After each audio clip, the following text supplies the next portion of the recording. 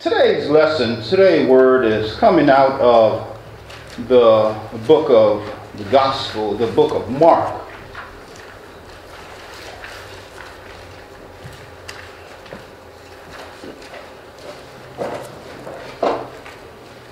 Mark, and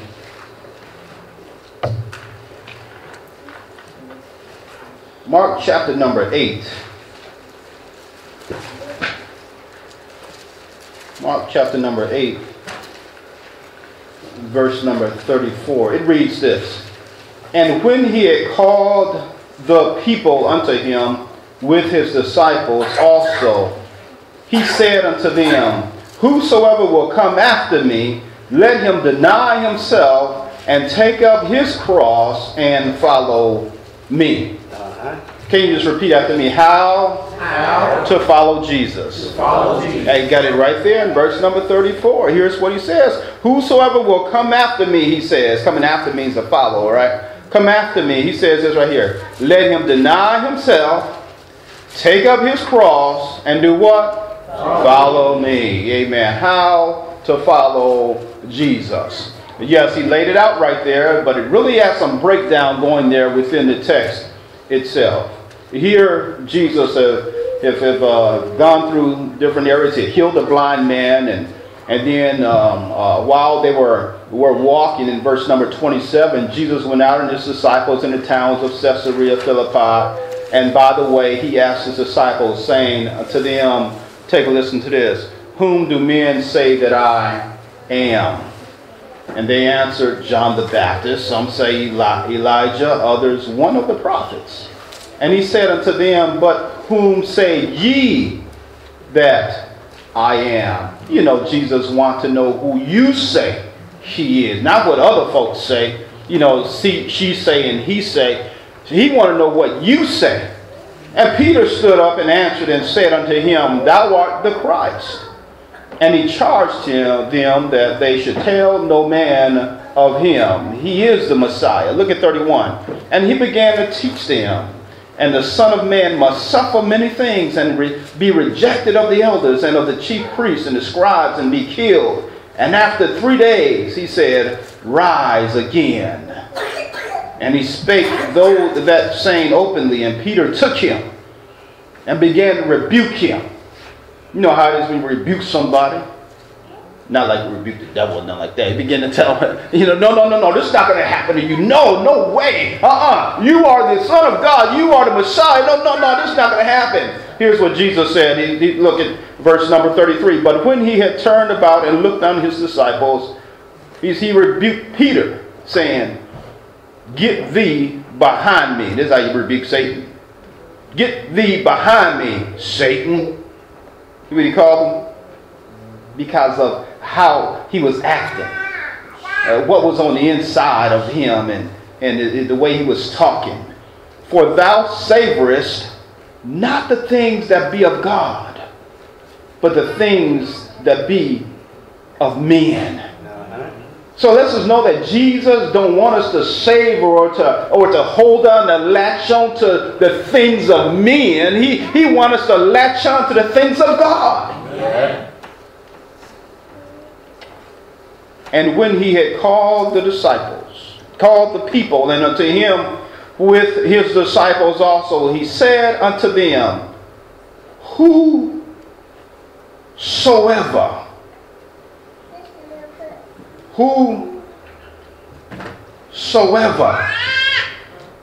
And you know, it starts off with whosoever includes all who think they are inclusive and exclusive. That's whosoever. Whosoever is whoever. Whosoever is an individual who decides, who elects to. And he says it right here in verse number 34. Yeah. Whoever that person may be, rich, poor, black, white, it doesn't matter. Whosoever, he says this right here, will come after after me.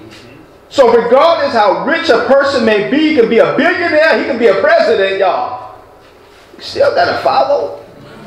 You know, following is one of the hardest things that a person can do. You've been around folk that don't want to follow, right? I tell you what, look in your rearview mirror sometime. There's some folk that don't want to follow. Because what's happening, they feel as though you're going too slow. And for people like that feel as though that you're going too slow, that means they're supposed to be the leader. Isn't that right? That's right. They're part of the whosoever's also. But whosoever, he says right here, it doesn't matter who they are. It includes everybody. He says, whosoever will come after me. They all have got to be a follower. So everyone in here has got to follow. We got to follow. We all follow. I mean, following is important. It's important. And it's important to know who you're following. That's the other thing. Because everybody just can't lead. Imagine if you had a whole, during Thanksgiving, ladies. What if the whole kitchen was all full of cooks? Something ain't got to go right. Somebody got to take charge there. Yeah. What if you had the husband and wife and both of them want to do the lead? Hey, I know what it said. It's 100% both ways. I understand that. But you got to have your leader. You got to have followers. A leader without any followers is just, I heard Bishop J.O. Patterson Sr. say this, a leader without any followers is just a man taking a walk. That's right. That's right. So, when it comes to following, it's important for us to really acknowledge and understand where God has put us.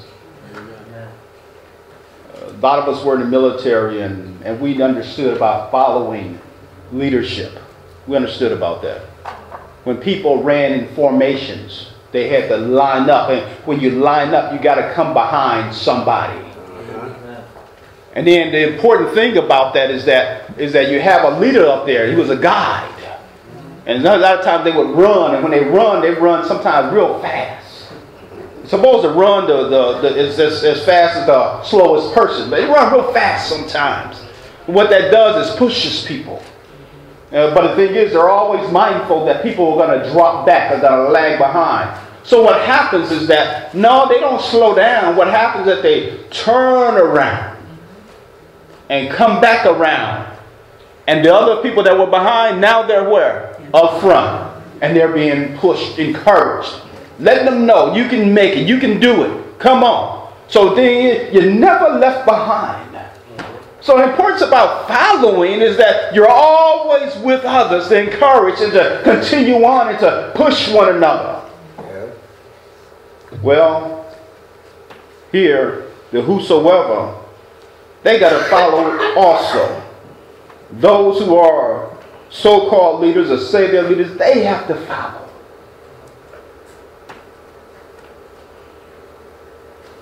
Here, look at this right here. Whosoever will come after me, let him deny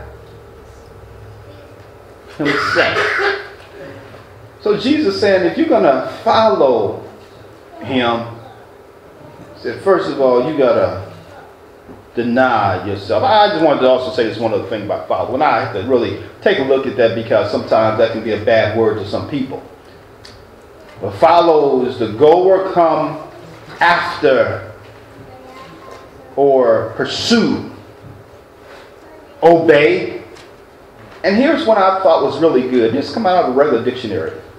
Keep one's attention fixed on. Keep one's attention fixed on. Because when we do that, we're following, amen, whatever our attention is fixed on. You see, the Bible tells us that we are to keep our mind stayed on him. He will keep us in perfect peace. That we are to keep Jesus as our focus. He's the author and the finisher of our faith. You see, he's the one, he's the focus, he's the one who we should be following. Whosoever will come after me, let him deny himself. And when it comes to deny, not only is follow sometimes a hard thing to do, but also denying yourself is a hard thing to do. It's proven even this past holiday of Thanksgiving. The majority of us stuffed ourselves with stuffing and dressing and the works. Denying ourselves, pushing back. Whether it's from the table or from anything else that sometimes that don't do us no good. So we got to deny ourselves. Ourselves is important to us. We hold ourselves up sometimes. But the Bible, what Jesus is saying, he's saying deny yourself. Because when it comes to self is, we have this self-preservation about us. That I'm going to take care of this. I'm going to do this. I'm going to manage this. But here he says, deny yourself. Now, if we deny ourselves, that means that that means that we're giving ourselves to something or someone else. He says right here, if you're going to come after me, you got to first of all deny yourself. Deny yourself of what? Of who you are. Now, I'm kind of bringing the military thing back up again, and here it is. Whenever a person, lady or man, went to boot camp, they had to deny themselves of who they are in order for them to be reshaped into what they want them to be. You see, when we went into service, we couldn't have the same attitude we had while we were out of service.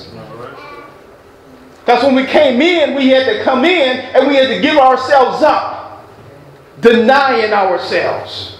Jesus said, deny yourself. If you're going to follow me, deny yourself. All the things in which we knew for ourselves and know for ourselves and did for ourselves and all the things in which we have accomplished, what he said is deny it.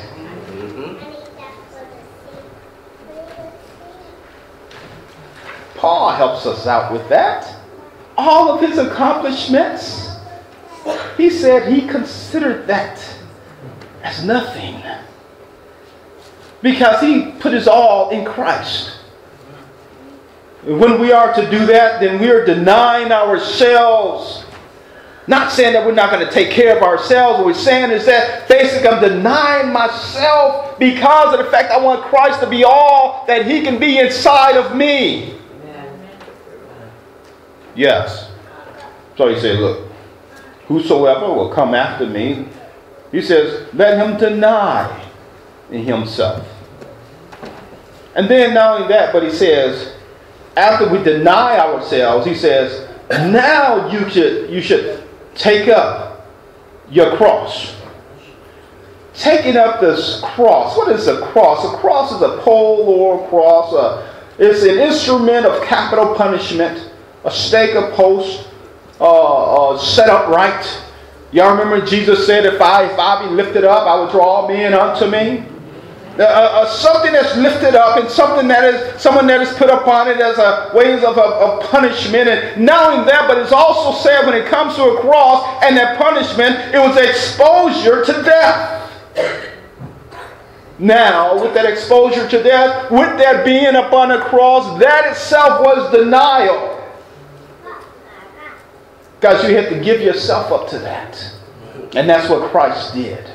If Christ can do it, he said, I want you to do it. If you want to follow me, you've got to deny yourself. Because when you deny yourself, that's the only way in which you're going to be able to get on that cross with me.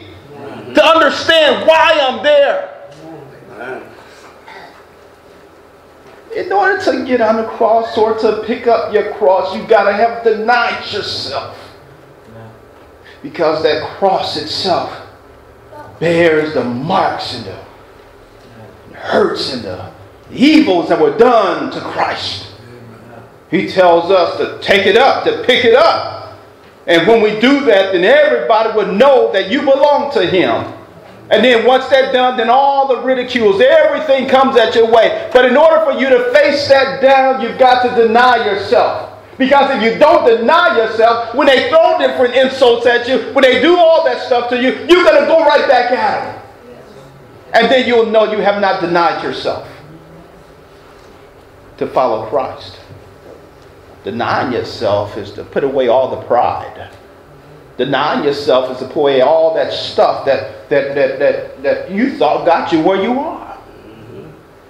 Denying yourself gives you the strength to carry the cross. Christ carried his cross. Not only did he carry his cross, but he got hung on the cross just for us. So Christ, he said exactly what's going to happen. Now not only did he say he's going to die and then 3 days later he's going to rise again, but he also said, look, here's what I want you to do. If you're going to follow me, I want you to do this. Deny yourself, because he said, that's what I'm doing right now. Then carry your cross. He said, that's what I'm going to do. And if you do those things, he says, then you can follow me. If you can just get through that. Sounds simple enough to deny yourself and to pick up your cross, take up your cross and follow him. But the path that he took, can we really follow that path without denying ourselves? I know not. I think not. It cannot happen. In order for us to walk in the way, capital W-A-Y, in order for us to follow him, we cannot do it unless we deny ourselves. So, who can follow? Whosoever. What must I do? Deny self. Take up your cross. That's what we got to do. And then what it says right here, he says in verse number 35, he says, for whosoever will save his life shall lose it. But whosoever shall lose his life for my sake and the gospel's, the same shall save it. For what shall it profit a man if he shall gain the whole world and lose his soul? Or what shall a man give in exchange for his soul? And look at 38. Whosoever therefore shall be ashamed of me and of my words in this adulterous and sinful generation, of him also shall the Son of Man be ashamed when he cometh in the glory of his Father with the holy angels. So who can follow him? Whosoever. What must I do? Deny self. Take up your cross. But thirdly and lastly, what we have to do in following Christ is not just simply denying ourselves, not just simply taking up our cross and following him, but also going and making disciples. It's one thing about sitting there and doing nothing once we've accepted that gift that he has given us. You know, Christmas, when you get that box or that gift and it's wrapped real pretty and you're just going to sit there, you're just going to hold it for the whole year. Or you're going to rip it open just to see what's in it. And what's in it, then you're going to use it. What Christ is saying is that he's given us the gift of the Holy Ghost. It's unwrapped for us. He's inside of us. Yes. Now he's saying, go and use him. Allow him to use you to go and make disciples. What is a disciple? A disciple is someone who's going to follow someone. Well, what are you going to tell that disciple? You're going to tell the disciple the same thing Jesus told you. Deny yourself.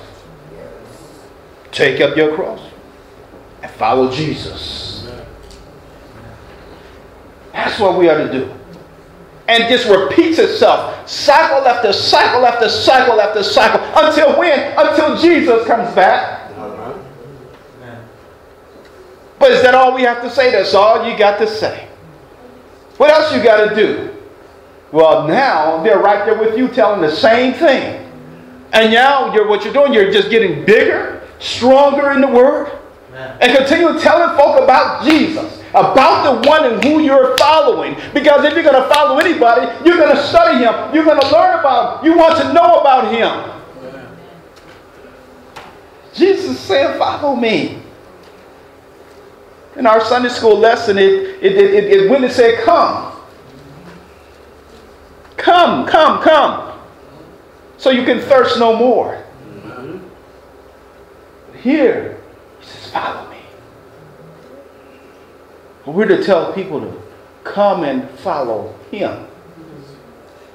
Just repeating himself time and time again. Telling somebody that don't know him about Jesus Christ. Amen. Just simply telling them to come. Invite them to church. Just come invite them to sit down for coffee and talk about following Jesus. How to follow Jesus. It just starts with denying yourself. Having a mind knowing exactly that you are thirsty, that you need him. And then you can go and continue to go into letting them know that once they receive him, then that thirst will be quenched. And then they can turn around and go invite someone else to come. How to follow Jesus. We follow Jesus, first of all, by giving ourselves up. When we give ourselves up, then we become strong enough to carry the cross. When we're carrying that cross, when things come our way, the troubles of life, tribulations, trials, issues, and all the kind of stuff, we'll be able to deal with those issues with the cross. Where? At the cross. Why at the cross? Because at the cross, that's where I first received my sight. Is that it? At the cross. At the cross, where I first saw the light, and the burdens of my heart rolled away. There, faith, I received my sight, and now I am happy all the way. Are you happy today? At the cross, where I first saw the light, and the burdens of my heart rolled away. And it was there by faith I received my sight, and now I am happy all because Jesus Christ died for us. On the cross, he died, he was buried, and he rose the third day morning with all power in his hands. And that same Spirit that raised up Jesus from the dead, that same Spirit resides, abides, lives within each and every one of those of us who accepted Jesus Christ as Lord and Savior. So we have just that same resurrection power inside each and every one of us that raised Jesus from the dead. So there is nothing that we cannot do for God. Amen. So we can go and tell a dying world that Jesus lives. Amen. It's not you. It's the Christ. It's the Christ that is in you. It's the Spirit of God that is in us. That empowers us. That leads us. That guides us. We just have to continue to deny ourselves. Continue daily to take up our cross and to follow Jesus. I must tell you this. It's a daily decision. Your name is written, but it's a daily. Your name is in the book of life, Lamb's book of life, but it's a daily decision to take up your cross. To deny yourself and take up your cross and follow him. Amen. How to follow Jesus? You can do it. God bless you, saints. Amen. The door to church is open. Let us stand.